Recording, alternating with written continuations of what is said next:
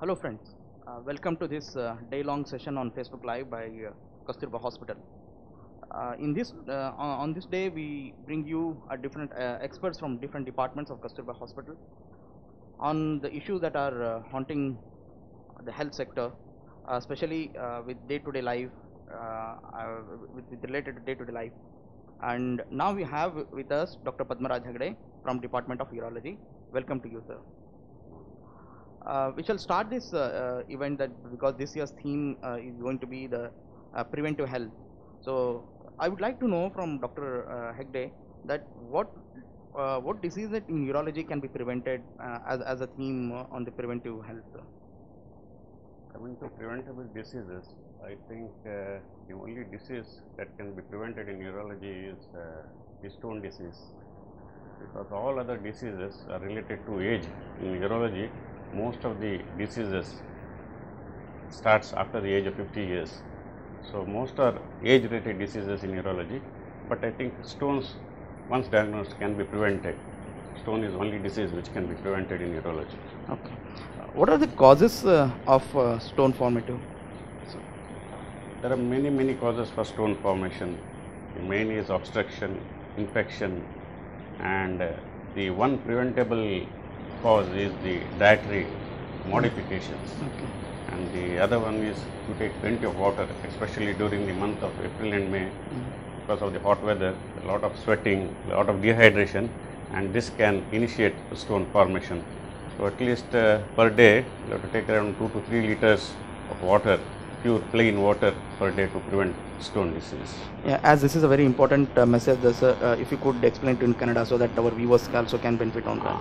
ಈ April May ಅಲ್ಲಿ ಏನಾಗ್ತದೆ ಅಂದರೆ ಬೆವರು ಜಾಸ್ತಿ ಆಗ್ತದೆ, ಎಷ್ಟು ನೀರು ಕುಡಿದ್ರೂ ಸಾಕಾಗೋದಿಲ್ಲ. ಸೊ ನಾವು ಏನು ಅಡ್ವೈಸ್ ಮಾಡ್ತೇವೆ ಅಂದರೆ ನಮ್ಮ ಪೇಷಂಟ್ ಅವರಿಗೆ, ಸ್ಟೋನ್ ಆದವರಿಗೆ, ಸ್ಟೋನ್ ಪ್ರಿವೆಂಟ್ ಮಾಡಲಿಕ್ಕೆ ಅಟ್ಲೀಸ್ಟ್ ಒಂದು 2-3 ಲೀಟ್ರ್ ಮೂತ್ರ ಹೋಗುವಷ್ಟು ನೀರು ಕುಡಿಬೇಕು. ಅಂದರೆ ಅಟ್ಲೀಸ್ಟ್ ಒಂದು ಗಂಟೆಗೆ ಒಂದು ಗ್ಲಾಸ್, ಅವರ ಒಂದು ದಿನಕ್ಕೆ ಒಂದು 3-4 ಲೀಟರ್ ನೀರು ಕುಡಿದ್ರೆ ಒಳ್ಳೆಯದು. ಸ್ಟೋನ್ ಪ್ರಿವೆನ್ಷನನ್ನು, ಸ್ಟೋನ್ ಆಗೋದನ್ನು ಪ್ರಿವೆಂಟ್ ಮಾಡ್ತದೆ. Is there any diet that you prefer for to prevent this? Diet modification ತುಂಬ ಇದೆ. ಸೊ ಅದಕ್ಕೆ ನಾವು ಯೂಶ್ವಲಿ ಸ್ಟೋನ್ ತೆಗೆದ ನಂತರ ಸ್ಟೋನನ್ನು ನಾವು ಟೆಸ್ಟಿಗೆ ಕಳಿಸ್ತೇವೆ, ಅನಾಲಿಸಿಸ್ ಅಂತ ಹೇಳ್ತೇವೆ ಬಯೋಕೆಮಿಸ್ಟ್ರಿಗೆ.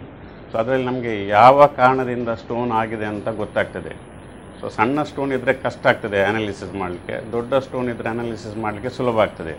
ಸೊ ಆ ನಂತರ ನಾವು ಡಯಟ್ ಮಾಡಿಫಿಕೇಷನ್ನು ಪೇಷಂಟ್ ಅವರಿಗೆ ಹೇಳ್ತೇವೆ.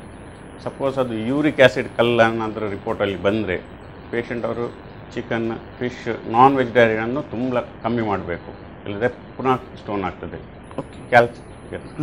ಮತ್ತು ಕ್ಯಾಲ್ಸಿಯಂ ಸ್ಟೋನ್ ಆದವರಿಗೆ ನಾವು ಹೆಚ್ಚು ಈ ಎಣ್ಣೆ ಮತ್ತು ಈ ಹಾಲಿನ ಪದಾರ್ಥವನ್ನು ಕಮ್ಮಿ ಮಾಡಲಿಕ್ಕೆ ಹೇಳ್ತೇವೆ. ಹಾಲೆಲ್ಲ ಕುಡಿಯೋದು ಕಮ್ಮಿ ಮಾಡಿ, ಈ ಡಯಟ್ರಿ ಪ್ರಾಡಕ್ಟ್ಸ್ ಕಮ್ಮಿ ಮಾಡಿ ಅಂತ ಹೇಳ್ತೇವೆ.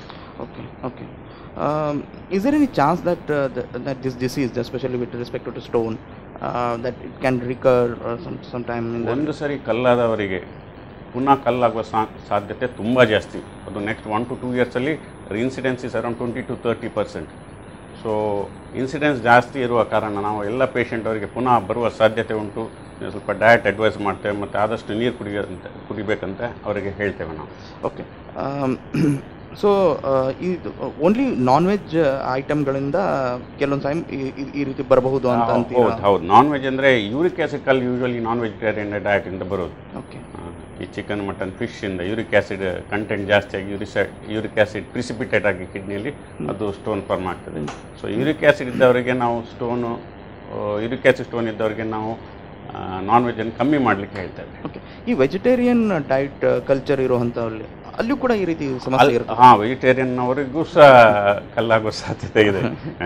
ಸೊ ನಾನು ಹೇಳ್ತೇನೆ, ಕೆಲವು ಈ ಬನಾನಾ ಅಂದರೆ ಬಾಳೆಹಣ್ಣು, ಅದು ಕಲ್ಲನ್ನು ಪ್ರಿವೆಂಟ್ ಮಾಡ್ತದೆ. ಮತ್ತು ಈ ಅನನಾಸು, ಪೈನಾಪಲ್, ಅದು ಸಹ ಕಲ್ಲು ಪ್ರಿವೆಂಟ್ ಮಾಡ್ತದೆ.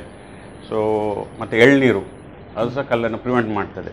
ಸೊ ಅದನ್ನು ನಾವು ಅವಾಯ್ಡ್ ಮಾಡಬೇಕು. ಮತ್ತು ವೆಜಿಟೇರಿಯನ್ ಪಾಲಕ್, ಟೊಮೆಟೊನ್ನು ಲಿಮಿಟ್ ಮಾಡಬೇಕು. ಕಂಪ್ಲೀಟ್ ಬಂದ್ ಮಾಡಲಿಕ್ಕೆ ಸಾಧ್ಯ ಇಲ್ಲ. ಸೊ ಪಾಲಕ್, ಟೊಮೆಟೊನ್ನು ಸ್ವಲ್ಪ ಲಿಮಿಟ್ ಮಾಡಲಿಕ್ಕೆ ಹೇಳ್ತೇವೆ. ಮತ್ತು ಈ ಕ್ಯಾಶ್ಯೂ ನಟ್ಸ್, ಗೋಡಂಬಿ ಎಲ್ಲ ಸ್ವಲ್ಪ ಕಮ್ಮಿ ಮಾಡಲಿಕ್ಕೆ ಹೇಳ್ತೇವೆ. Okay, okay.